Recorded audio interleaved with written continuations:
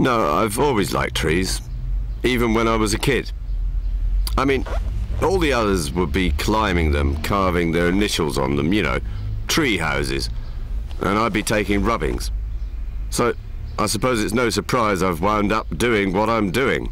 No, I wasn't being rude. I said birch. Birch. It's a kind of tree. I studied botany and horticulture in Manchester, got a job in a garden centre. Did that a while. Now here I am. Well, it could be Dutch elm disease.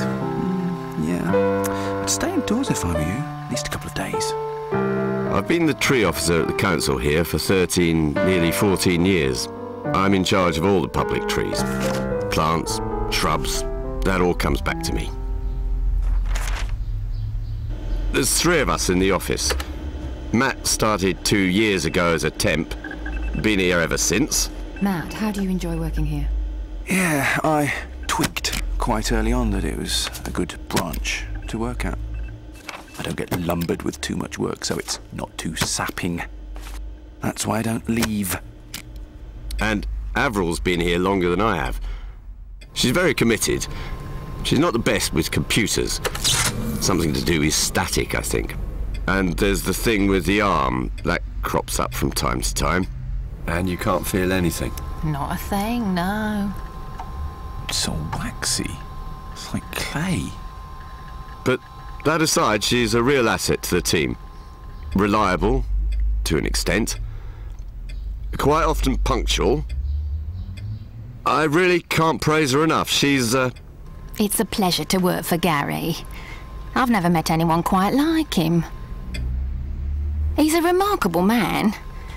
I mean, he wears sandals to work. Well, when I started here, I saw an opportunity to really breathe some life into this town, you know. A chance to sow the seeds of my experience to the benefit of the greater community. It's an industrial town, but why not an Eden-industrial town? Even just advising what to put where, you know.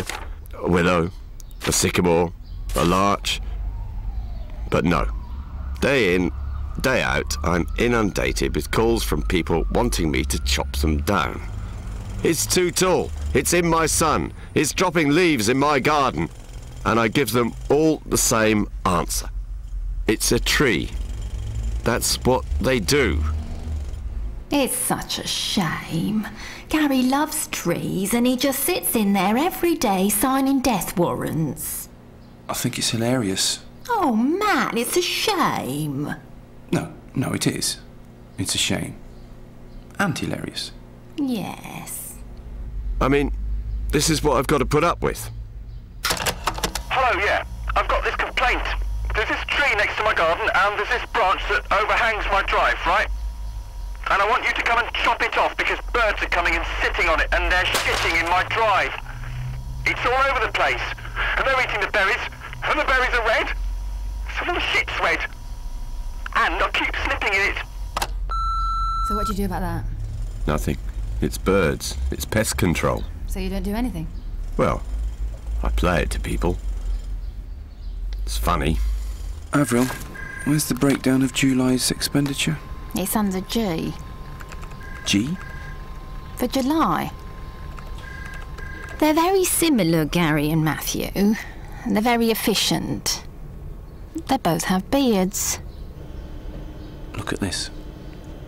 A single bit of A4 paper, 6,090 staples. Now, you'd expect to fit double that amount onto a bit of A3 paper, right? Wrong. 12,273. That's 93 more staples. How's that? It's in the blue folder. Avril, they're all blue? The one marked P. P? For finance. Gary? It really is very unlikely. We're out of staples. What? Oh, get Avril to order some more. Anyway, Mrs. Marshall... we need to get some A2 paper. What? Sorry, Mrs. Marshall, just a sec. What for? Research. Oh, yeah, all right. Get Avril... Oh, Matt! Yeah? This is the 4th call I've had about Dutch elm disease this morning. Really? Yes. Do you know anything about it? About Dutch elm disease? No. No, about the phone calls. No, Mrs. Marshall, it won't be Dutch elm disease. No, it's more likely the leaves are falling off because it's September.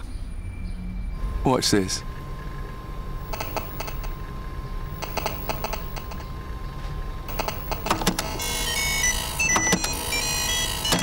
That's her. Look, a vet doesn't spend 5 years at vet school so he can spend the rest of his career putting down hamsters, does he? No. It's hardly a test of his expertise. No, you could drown a hamster in a cup of water. Well, exactly. Point is, Gary really does know his stuff.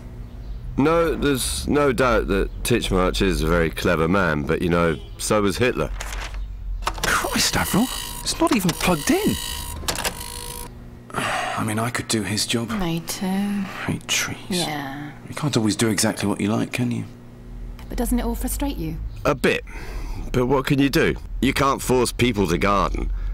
It's a case of you can lead a horse to water or water feature, but you can't make it drink or interest it in sod laying. This woman phoned up. Oh, I've got this tree outside my window and I want you to come and get rid of it. And I'm like, why? I can't see down the street, she said. Okay, what's down the street? And she didn't have an answer for that. But I get by. So do lots of people. You find a way.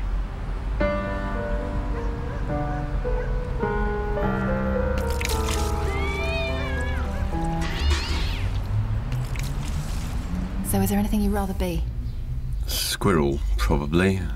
Or a pine marten. No, what I meant was... Gary, happened again. Sometimes Avril doesn't earth herself properly. Tries to use the photocopier. Excuse me.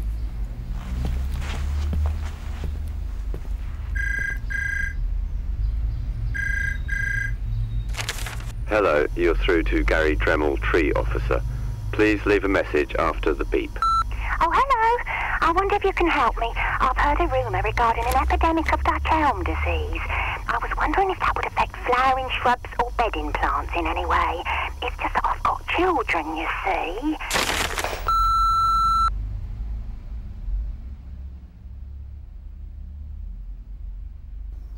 Can you feel that? No. Or that? No, nothing. What about that? No.